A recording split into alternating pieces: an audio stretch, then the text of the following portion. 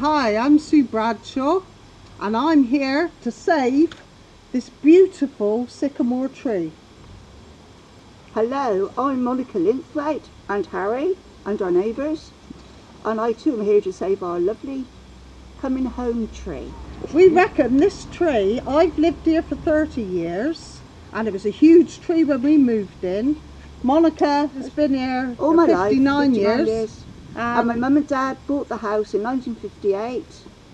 And the tree was here then. Yes. So why have Cornwall Council sent Cormac along to chop down this beautiful tree which they say is unsafe? Now we know that this tree was reported as unsafe by one of our neighbours who was worried because there was storms brewing and she was worried about branches. How can Cormac say that this is a decaying tree that needs to be chopped down completely?